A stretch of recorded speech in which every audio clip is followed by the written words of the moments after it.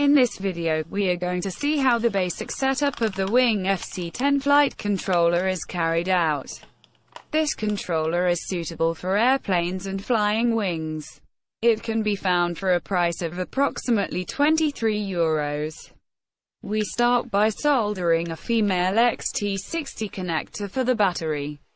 We also solder another male XT60 connector for the ESC. Lastly, we solder the pin tablet. On this controller, we can connect an FPV camera to the VCC and ground holes, which are on the penultimate row of the tablet. We can also connect a VTX video transmitter using the V-out battery, ground and TX4 holes. A frsky receiver with smart port can be plugged into the RX3 and SP0 holes. The ground and 5-volt wires are plugged in any available power holes. We can bind the FlySky FS-IA6B and FSX6B receivers by PPM signal through channel number 1. Simply connect the serial cable to the RX3 hole. The ground and 5-volt wires are plugged in any available power holes. Remember to activate the PPM option on the FlySky transmitter. If we use a TBS crossfire receiver, we must use the TX5 and RX5 holes. The ground and 5-volt wires are plugged in any available power holes. We can install a GPS module using the RX2 and TX2 holes. The ground and 5-volt wires are plugged in any available power holes. It is noted that there is a hole for 3.3 volts, and some GPS modules work well with that voltage. We can also install a buzzer using the BZ plus and BZ minus holes. There are 4 ports for servos, each one with the PWM signal, 5 volts and ground holes.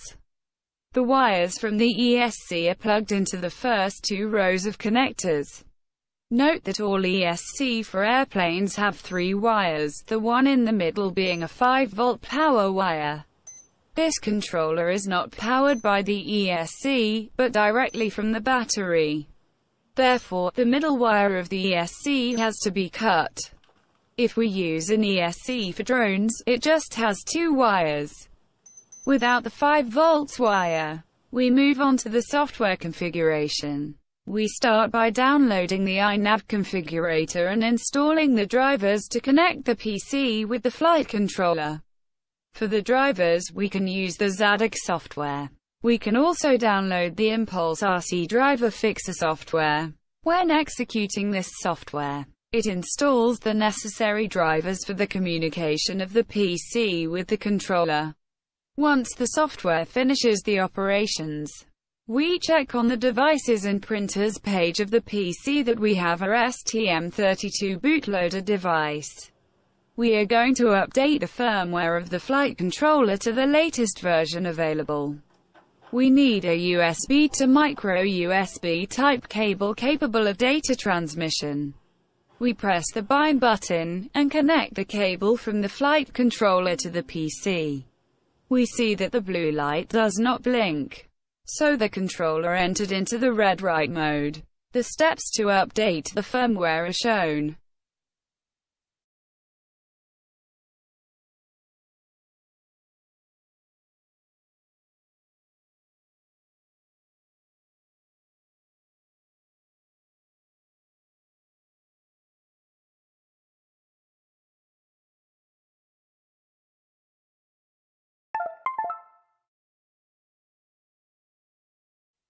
When using FlySky receivers and frsky receivers, we have to choose the UART3 as the serial port for the communication between the receiver and the flight controller.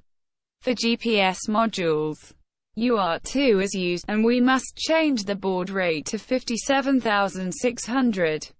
On the contrary, if we use a long-range TBS crossfire receiver, we must choose UART port 5 as the serial port. We are going to work with a FlySky receiver. Thus, in the inav configurator, we must select the channel map as AETER, and the receiver mode as PPM. In the Mixer tab, We must remove one of the engines if our plane is not twin-engine. As we do not have a GPS installed yet, we have set the failsafe in drop mode. If we set a different mode without having a GPS, we will not be able to arm the plane. On a day with winds of up to 25 km per hour, we tested the flight modes with acro stabilization and angle stabilization, and compared them with the behavior of the plane in the manual mode. It is noted that all trims of the aircraft's control surfaces must be carried out in the inav configurator. In the radio transmitter, the settings, endpoints, channels reversing, mixes and other configuration must be set at factory settings. Therefore, the servo rods must have the right and exact length, so that their neutral position is the one that makes the plane fly in a stable way. On this controller, the internal voltage regulator is 5 volts and 3 amps.